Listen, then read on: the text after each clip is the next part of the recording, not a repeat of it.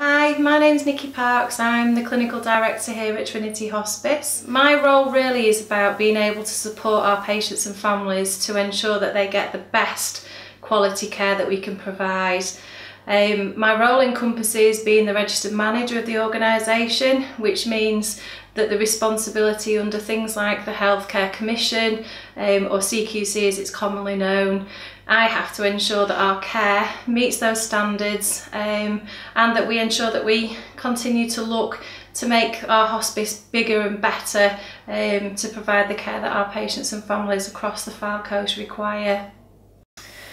Why do I work here at Trinity? Hospices are really innovative places. We're small enough to be able to try things, to be able to support patients and families, and we've been working really hard over the last 12 to 18 months to really consider where patients and families want to be. So home is a really big thing. We've developed lots of new services to enable patients to stay at home, and we're really developing that concept of a hospice without walls. Hospices are much more than this building.